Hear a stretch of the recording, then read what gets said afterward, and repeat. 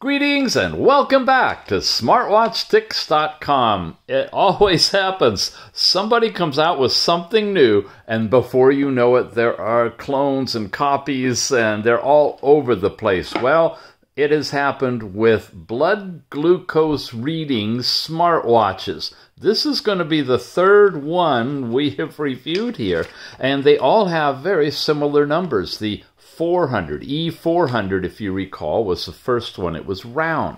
That was followed by an apple size and shaped one called the E500. You're looking at an advanced ECG, blood oxygen, blood glucose, thermometer, and more biometric reading smart band. This is the E600. Got a couple of covers we got to take off to make sure all the sensors work. And let me tell you where you can get it before we dive in. This is also available from Banggood, like the E500. The E600 is a new 1.47-inch HD screen, but it basically does all the same stuff and has a very similar user interface. The nice thing is the cheap price. We're looking at under $40. Of course, it's in flash sale. It may go up. If it does, of course, check for a coupon discount. And notice down here at the bottom, you can pick it up in a variety of colors. And this little goodie here is an add-on. And this is a special strap that you can get that you can use this in multiple ways. Show you that in just a little bit after we go over the specs. It's an IP68 waterproof device with a 160 milliamp hour battery and using Bluetooth 5.1, which is really nice. Like the others, it tethers to the H-band app, which has all these supported languages. You have the information reminder stuff. You have the health area, which includes, again, blood glucose, blood sugar monitor. You have exercise recording on this one.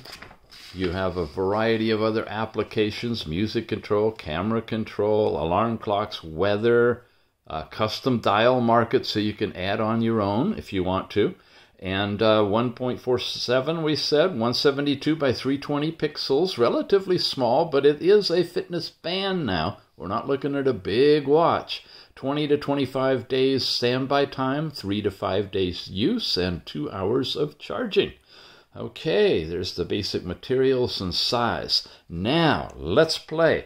Here we go. We've got a charging cable with a 2-pin connector, which is exactly identical to the E400 and E500. There you go. Connects on like that. Now, this is a very fancy metal band on this one. You can get it in different band combinations, and in this particular combination, there's an additional rubberized band. So if you want it dressy, you can make it like this. You can easily pop it out and put in a sports band as well.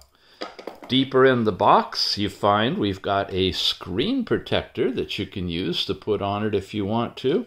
We've got the card that we saw on the other ones, which is a basic introduction on how to do the ECG testing. And we'll show you that, of course. A little QR code. Sure seems like they all come from the same factory, doesn't it? And now the Smart Bracelet User's Guide. Very, very similar, colorful. It explains where all the sensors are and gives you some guidelines on the different watch faces that are available. And again, you can download from the store on the app, different faces. Here's all of the different functions from heart rate through blood sugar, weather and sleep time, tracking on all of that.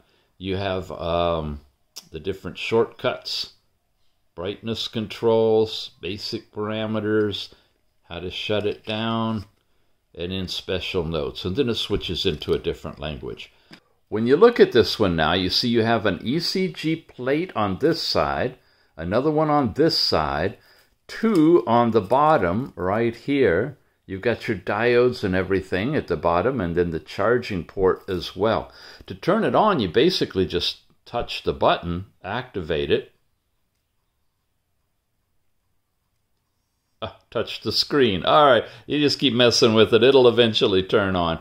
And it can accidentally turn on too if you've turned it off. Yeah, you just touch it somewhere and it's going to turn on. It is a very nice bright screen. We slide it down. You've got these different controls. Do not disturb your brightness. We are at the lowest level 1 right now. It gets way, way brighter. But we're going to keep it down low for you for the review. We also have information about this one. It's the E600. You've got your Bluetooth connection to the phone when you have that set up. We have all kinds of different controls in here. There's the brightness again. The auto lock now is how long it will stay on when you're working with it, from something like 5 to 30 seconds. I've got it set at 20 right there.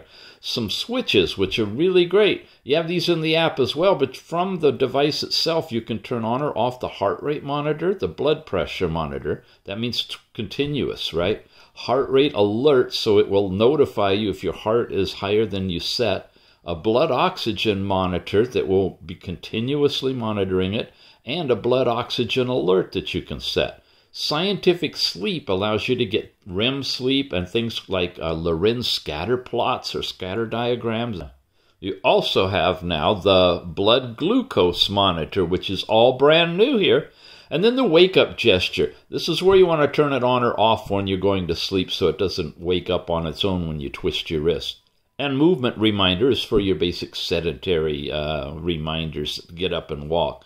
You can set date and time, or it can be done directly, from the phone when you tether it. And this is a special QR code you use to pair this with the H-band. When you load up the H-band, you can bring up the scanner, scan this, and it'll immediately pair it up for you. You don't have to work at it. You got your dials, all the ones you can change. You saw this one. Here's another nice one here. Very interesting rectangular, well designed for this device in the bands.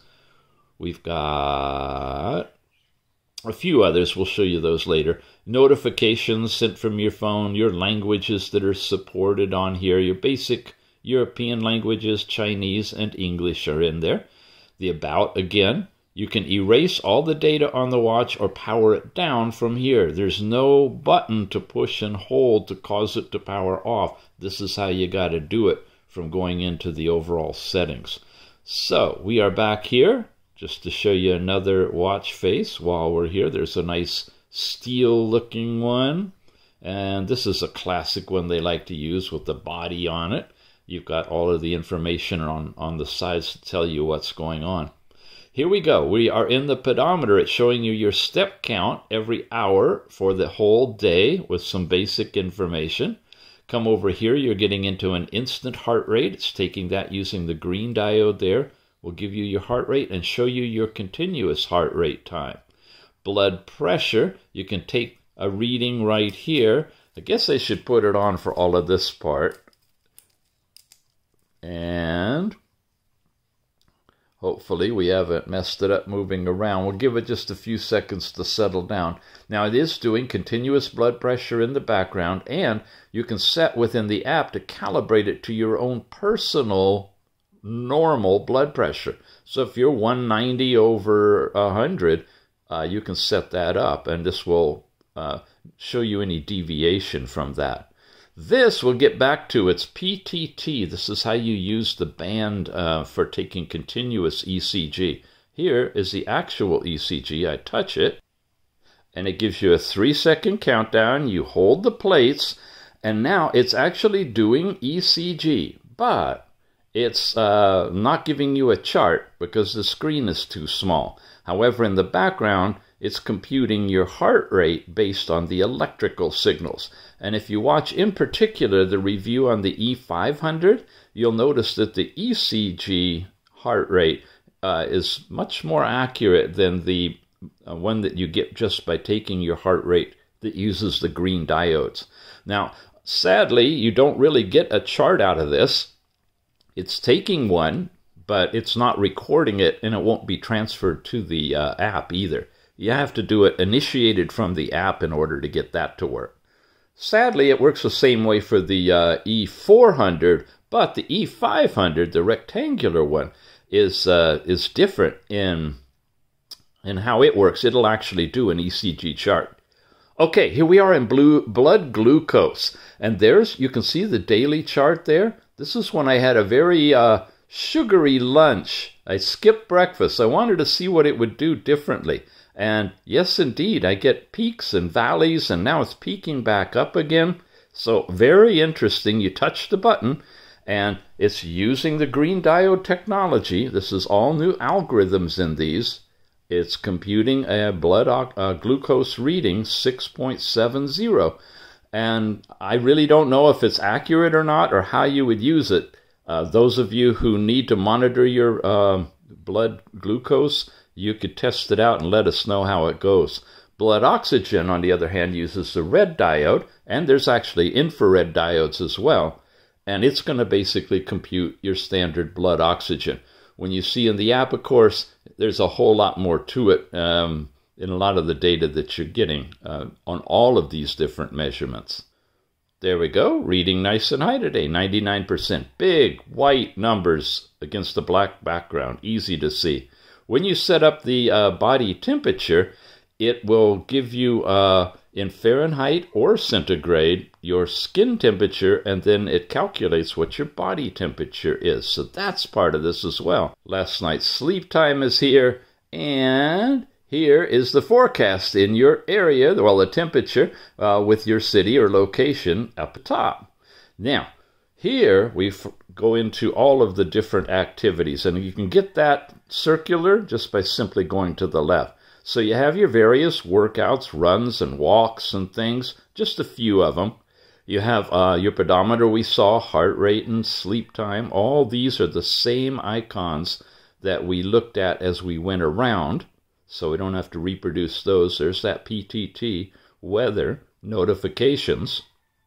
This is new, alarms, which you have to set in the H-band app itself, but you have them here.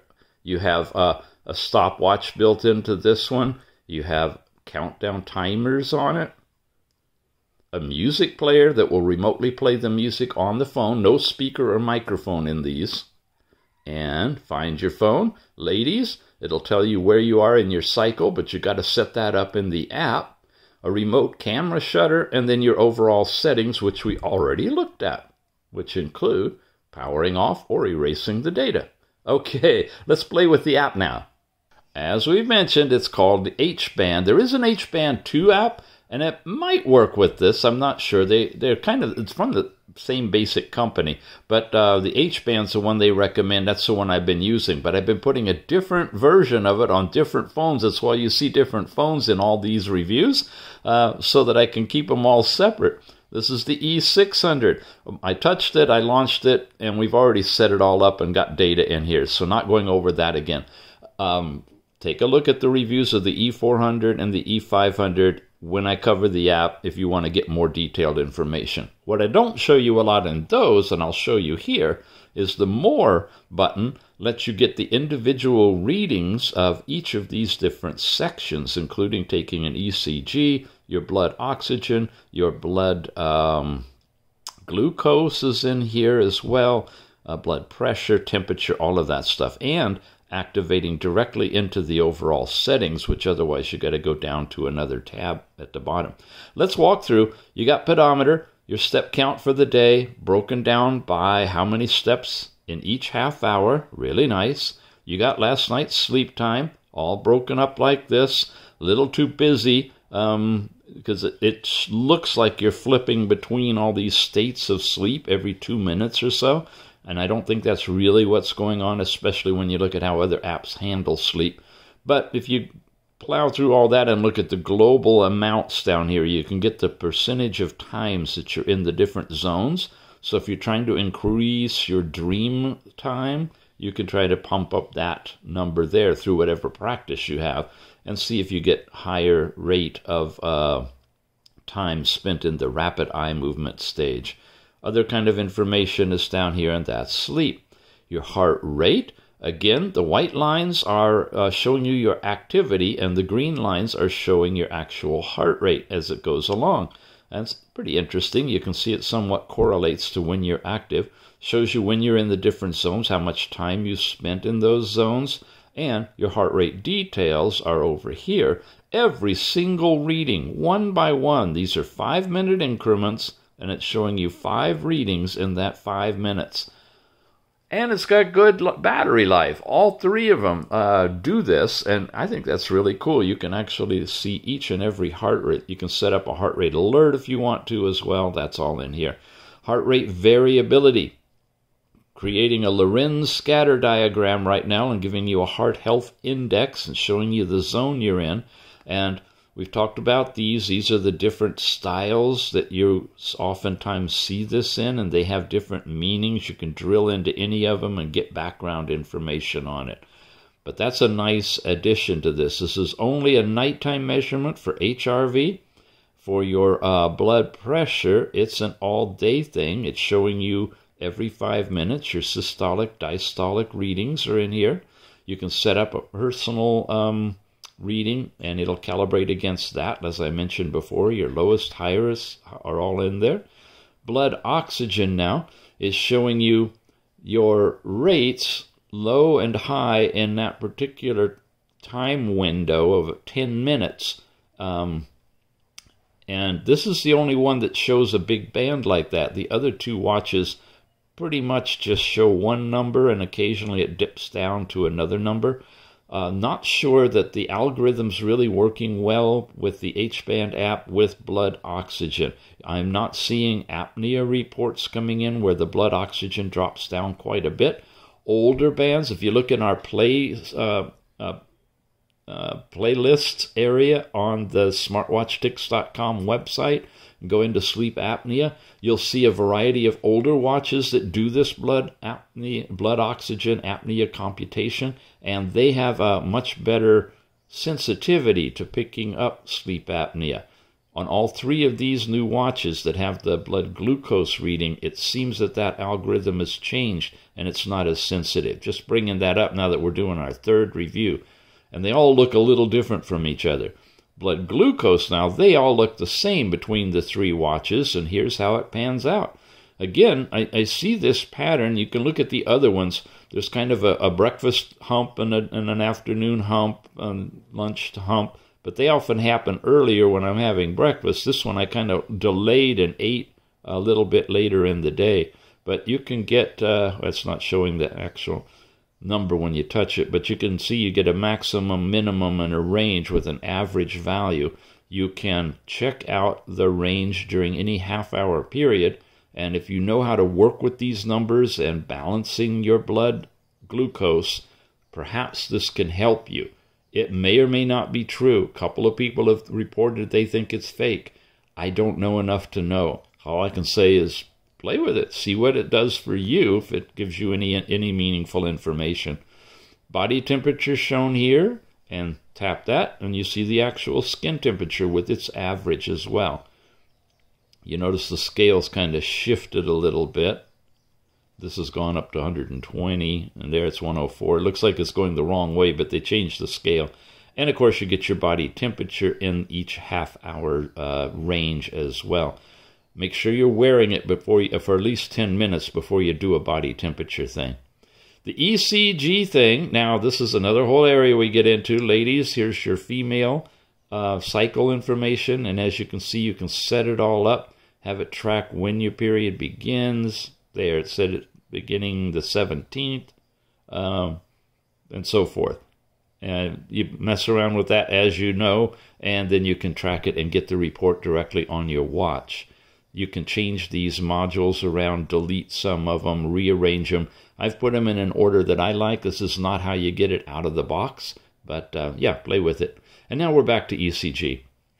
We got a couple of things going on. As you saw, we can do an ECG test directly from the band, but it's only going to give you a heart rate. It's not giving you a chart, and it's not going to transfer it over to the app.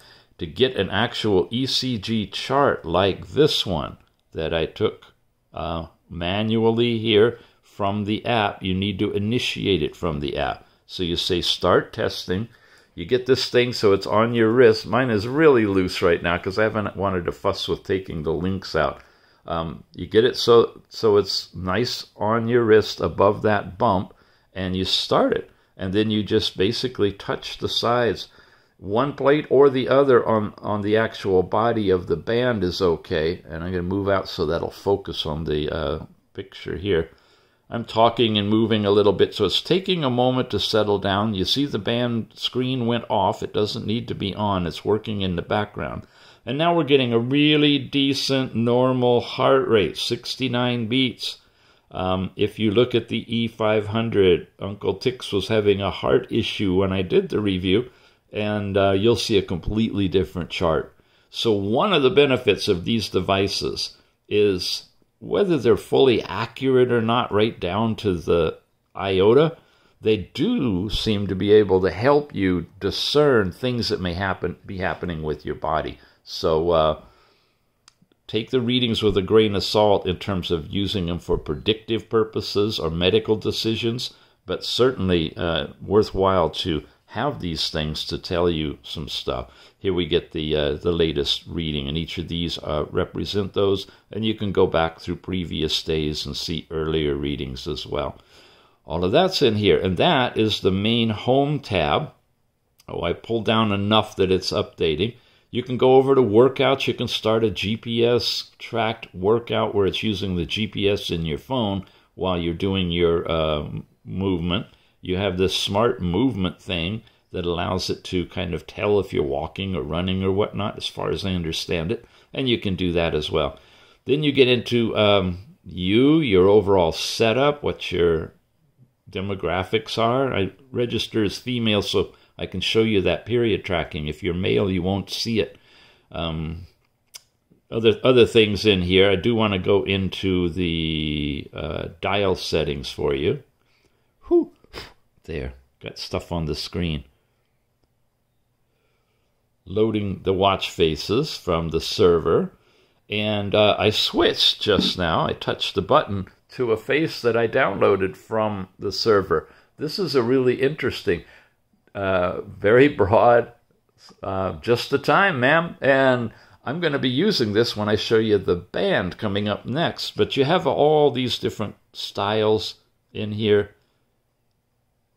And I couldn't show you the ones on the E500 because the server was down. But they are different. They're different size and shape and different bands. So each of the devices that use the H-band app will have access to their own unique watch faces. So there's somebody out there designing a bunch of really cool faces.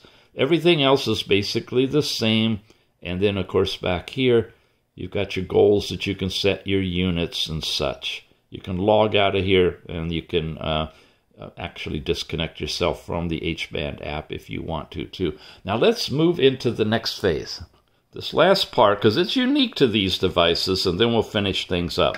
You get a bag if you order that extra thing, and it comes with 3 components and a little card that explains how to do ECG belt with the PPT instructions. You remember I mentioned this has PTT on it. So what I'm going to do is take the band off of here and use the device here. You want, because this has a plate on either side, it really doesn't matter, I presume, which way you put it in. That's interesting. When I'm holding it, it's going to be like this. The thumb is on this side, so I'm going to install it with the face like this. It's just a matter of snapping it in really good. Okay, so I've got this set. Now, when you're doing this, you come over to the PTT like this, and I hit that button, and it says it's measuring. Now, see up here on the app, it started flashing. I didn't go into detail on the E500, so I want to go into detail here. I just showed you how you could do this with taking a standard ECG with the standard app, but this PTT is way different. You get yourself connected, the lead fail goes away, you stay really still on this one, and once it all settles down, figures out a grounding. There's actually some very interesting electronics going on in here. You can't just hold two buttons on either side.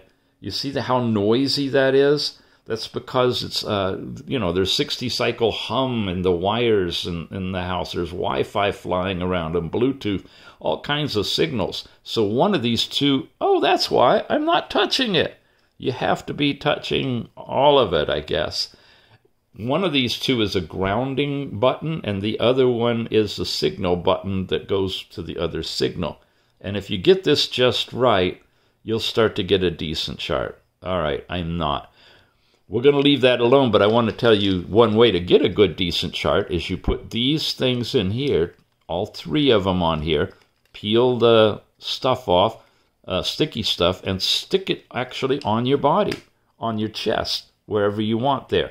And you can then do this and go to bed with it on if you want to, or go riding your bike or whatever. The other option is the chest strap that comes with it. Real easy to adjust and to take on and off. You just loop it out of here and adjust it the way you want to. You've already got the module in here.